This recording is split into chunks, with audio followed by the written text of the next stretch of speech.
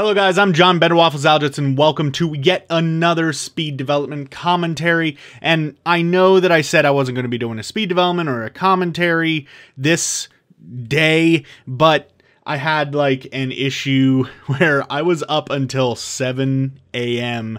this morning editing a video for Screen Rant, which if you have not checked out what I do for Screen Rant, there will be a link in the card. So I was up till 7 a.m. and then I didn't have time to finish the video that I was doing for today. So that video is instead going to come out next week. So next week you're going to get 2 videos that aren't speed developments or commentaries. A few of you are heartbroken and a few of you are pretty excited about that. But I figured this would be a good excuse to sit down and talk about my game some more and just sort of talk you through this speed development, which is Gen 3.5 Large City. So, whoop, I need to turn that down, which for some reason it's not letting me. Okay, so this is one way to do, if you know that you're going to be having like a real foresty map. Sometimes if you want to get lazy, you can just fill the map with trees and then literally cut your city out, which I don't usually advise doing, but sometimes that's a much easier way of going about it.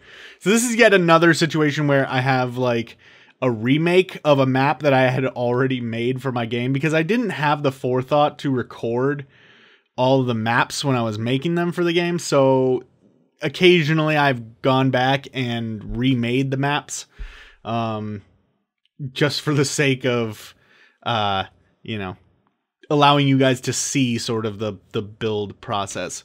While I'm doing this, I usually have like a separate window over on one of my other monitors that has like a picture of the map on it with a grid overlaid on top of it so that I can like perfectly see like where all the tiles are and how big everything is.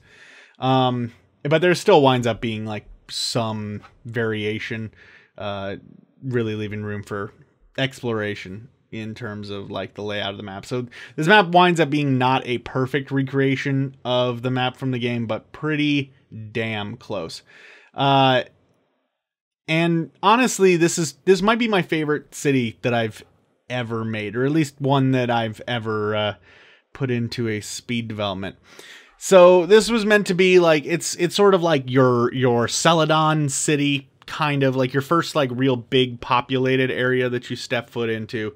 And there's, you know, it's a very like small, very like wholesome sort of feel to it, while still at the same time being rather large. Now, a commenter pointed something out, and I want to take a second to talk about this.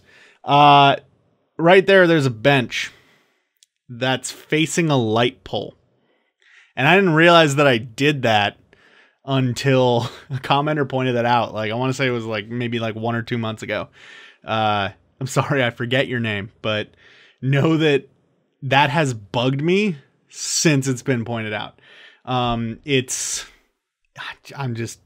kicking myself real hard that I did that, because that is just sloppy, but it still kind of looks okay.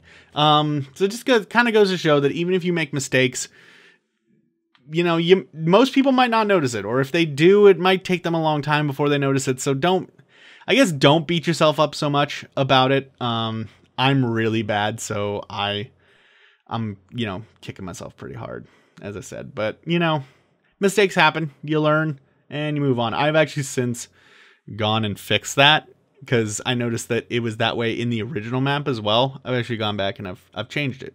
It's no longer doing that. So, woo, thank you, commenter. Yeah. So this is also a good time to show off, like, you know, street signs and light posts and these little details that you don't, you know, maybe necessarily think about putting into your map, that just makes it feel more like a city. Here's another, like, my benches in this map are just like really weirdly placed, because right there I've got a bench right next to a dumpster. Like, logically, who would sit on that bench, because that bench is gonna reek. Like, it's gonna be really, really bad. But you know, whatever, man. You know, it's a cool looking map. That's all that matters. And yeah, so there's the finished map. This also makes me want to talk about one other thing, and this really, like, it's really very much a Pokemon thing to do, and that is color coding the city. If you notice, with pretty much any city within Pokemon, the roofs are usually the same color.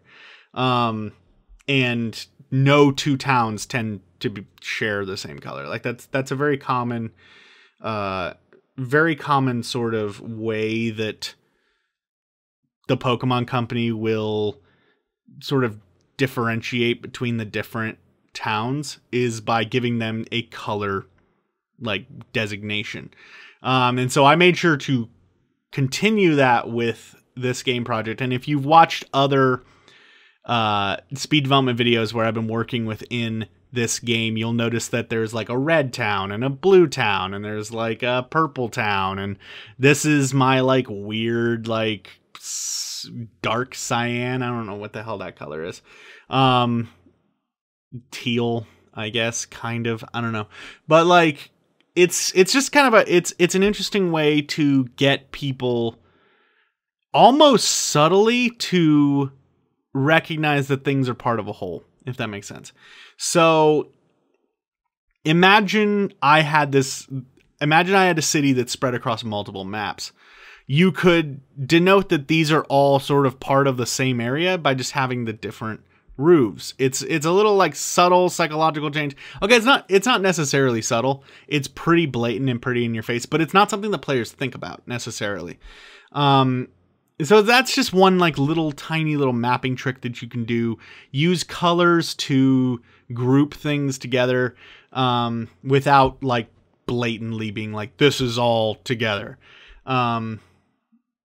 Yeah, I feel like I'm rambling about that point, but it's just a neat little trick.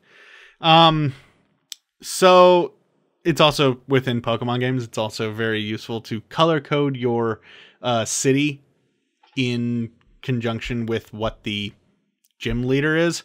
I believe the gym leader here is dark, so that like very much like darker color to it. It's perfect. That's real good color choice right there. Cause this real American Pokemon game. I saw The Disaster Artist, and I've been talking like Tommy Wiseau since. Anyways, so yeah, that's basically all that I had to say about this map. As I said, I am sorry that you guys wound up getting another commentary, although there's some of you who aren't complaining. But you guys will be getting new, fresh content next week, just like I release new videos every Wednesday and Saturday. Wednesday you'll see something new from me. And as I'm recording this, it is a few days before Christmas. So if you celebrate Christmas, Merry Christmas, and for the rest of you, Happy Holidays. I hope that you guys have a wonderful time with your families, no matter what you're celebrating. Kwanzaa, Hanukkah, whatever. You know, just have a great time, spend some time with your loved ones, and I will see you on Wednesday for something entirely different.